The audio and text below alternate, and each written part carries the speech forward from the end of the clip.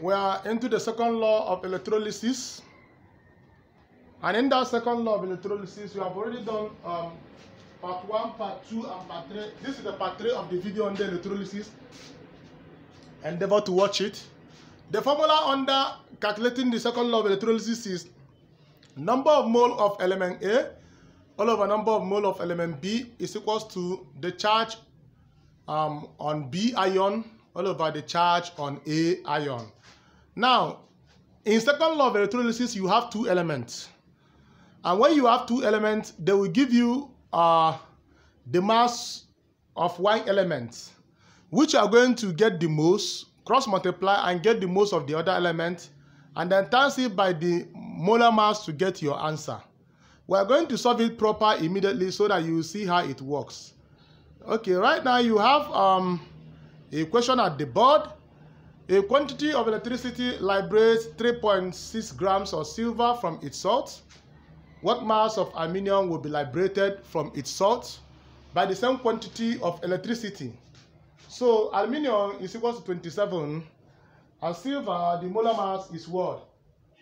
Is 108, as you can see at the board. This is so easy. Now, you have to know from our normal chemistry in solution that number of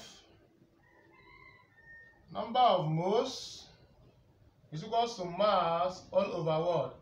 Molar mass. Right? Now, in this, you can see they talk about silver and they talk about aluminium. Are you seeing it? Now, you see in this question, they will only give you one mass of one element. So, what you will do is, number of moles, you will now get the number of moles of the element. Now, they give us only mass of silver in this question, but you have the molar mass of silver and aluminium. So, what you will do is get the number of moles of the silver given. So, you have 3.6 divided by molar mass, which is 108. And 3.6 divided by 108 should give you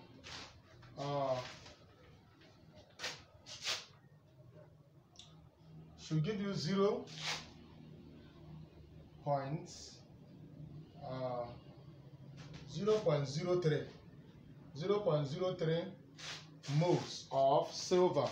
Right? Now, when you get 0.03, you will now apply it into the formula above that you are seeing.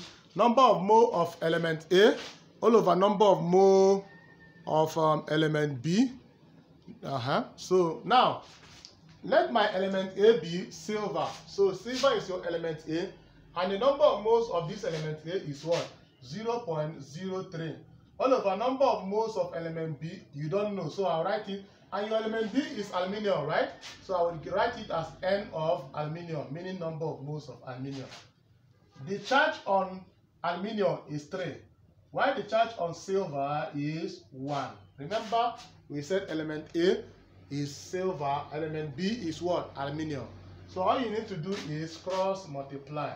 So therefore, number of moles of aluminium is now 0.03 divided by 3, which will give you an answer of 0.0111 moles of aluminium. Now, when you calculate the 0.0 moles of aluminium, remember they want you to calculate what mass of aluminium, right?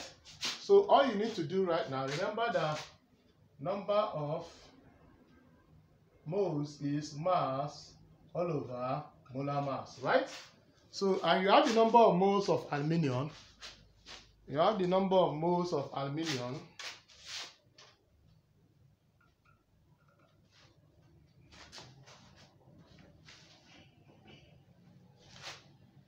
which is 0.0111 moles of aluminium is equal to, the mass is what they ask you to find.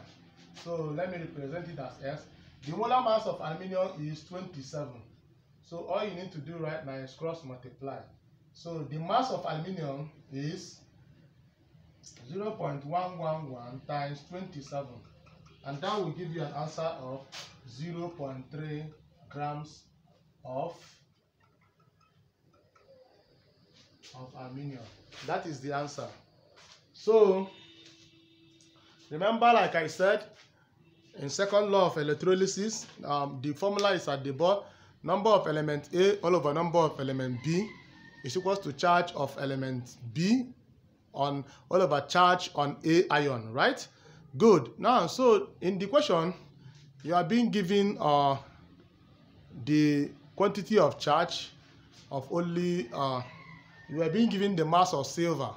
So as you can see, all you need to do is you get the number of moles of silver, insert it into your formula, and then use it to calculate the number of moles of aluminium. But the question is for you to calculate the mass. So all you need to do is just cross multiply like I just did, and the answer will flow naturally. Thank you for this video, and I will meet you in another video. I'll be releasing a lot of videos on calculation on second law.